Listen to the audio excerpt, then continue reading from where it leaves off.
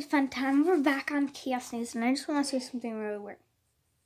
It's not too chaotic, but so at school, I was with two of my friends, and in English, we had to read a poem and think of what was happening in it.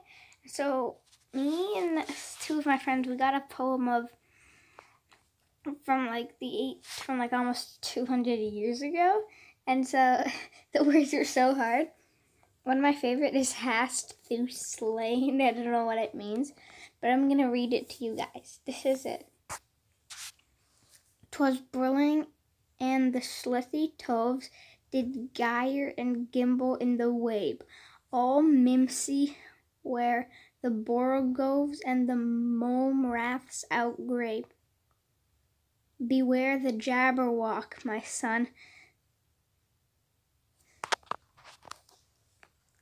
The jaws that bite, the claws that scratch. Beware the jube bird, and shun the frummiest bandersnatch.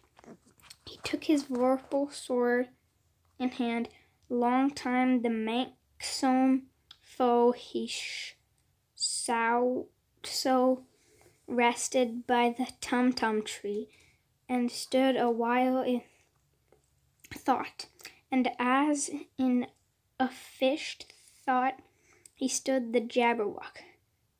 With eyes of flame came whiffling through the tuggly wood, and burbled as it came.